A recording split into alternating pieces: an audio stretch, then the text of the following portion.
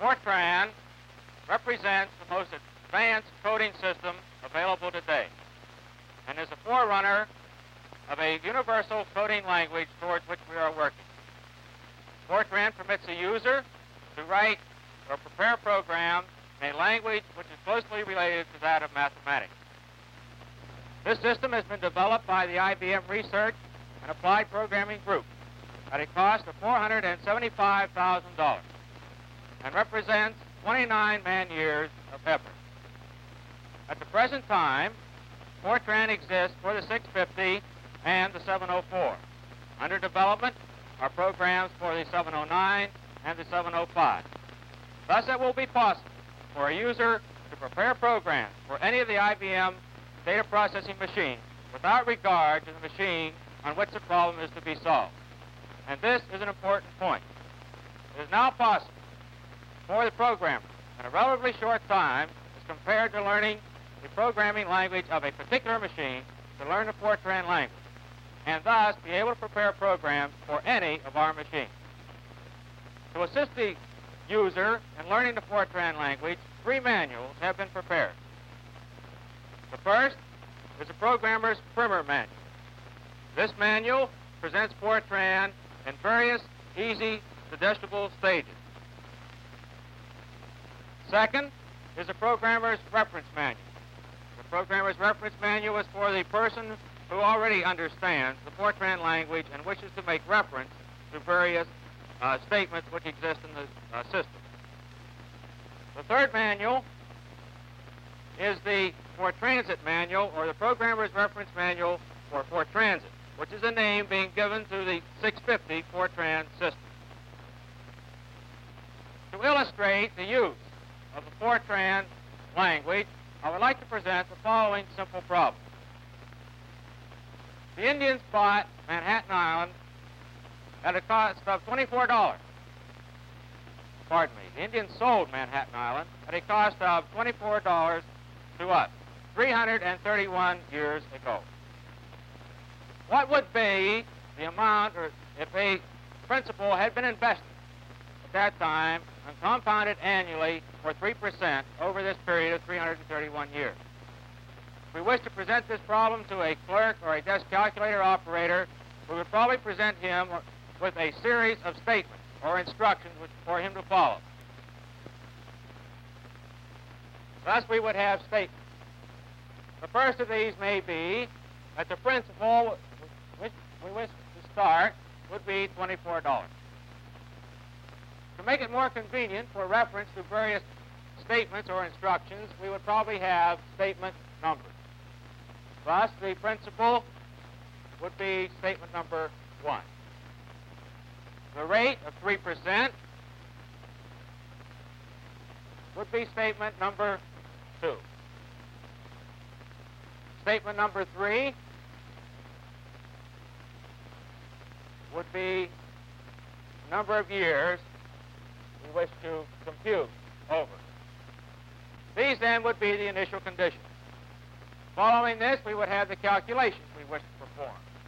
The first being that the new principal, or the new amount, would be equal to the previous principal amount plus the previous principal times the interest rate. And then this quantity would replace the old principal to form the new principal, which would be used in succeeding calculations. And this we would call our statement number 4. The next thing we would tell or instruct would be that you must count the number of years over which we wish to perform this calculation. That n, the old value of n, we would subtract 1 from it and replace this quantity to get a new value of n. And then we would repeat these calculations, or do statements 4 and 5, until n has been reduced to 0. Once n has been reduced to 0, we have obtained the answer we wish, so we will stop. This, then, would be the series of instructions which would be necessary to provide to a clerk or desk calculator operator to compute our problem. A few slight changes can be made to this problem as it now exists and convert it to a Fortran program. First is that we will remove our instructions to repeat.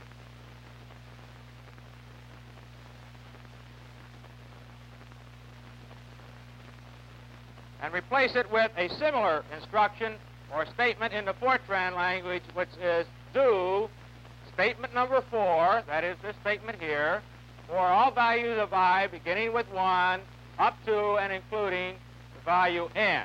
N, we said, being 331. Another slight change would be necessary in the writing of the instruction or the computation we wish to perform. This would be written as follows.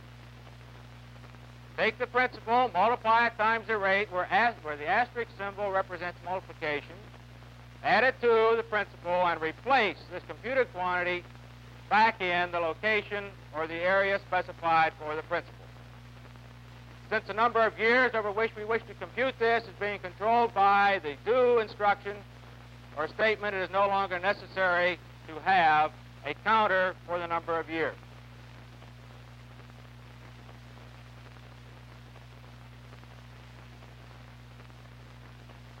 Thus, with a slight modification, we have converted the program or our instructions to the clerk or desk calculator operator to a Fortran problem. And as you can see, the language in which we state this problem is very closely related to that of the mathematics. Now one may ask, all right, this is fine for the initial problem which we set up. However, can we extend this to handle any value of P, R, N? The answer to this is certainly. First thing we might do is say, all right, we're going to have a deck of cards. Each card containing a value over the principal, the rate, and the number of years over which we wish to compute the compound interest. The principal being in columns 1 through 4, the rate in 5 through 6, and n, the number of years, in columns 7, 8, and 9. Provided that we have this input, or one card giving us the value P, R, and N, we would like to have a listing or a printout of this information for each new card coming in. A format for printout may be as follows. That the calculated principal amount would be in the first 11 columns on the output. The original principal, the interest rate, and the number of years over which we performed the calculation being specified as follows. Now, Fortran provides 3 types of input and output conversion.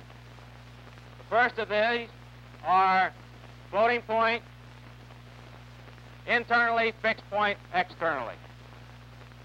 The second, floating point both internally and externally.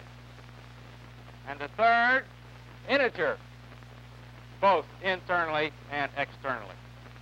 In the Fortran language, we would specify that floating point to fixed point or fixed point to floating point would be specified by the letter F. The value W represents the total width of our field, such as in our card format here, the principal being 4 columns wide, 1, 2, 3, and 4, the letter W would specify 4. The letter D, the number of decimal places which exist in this quantity. For the value of P, this would be 2 decimal places. Therefore, the letter 2 would appear here. In a similar fashion, we may specify floating point to floating point conversion, where E, the amount of preparation needed to write a program for any of the IBM data processing machines.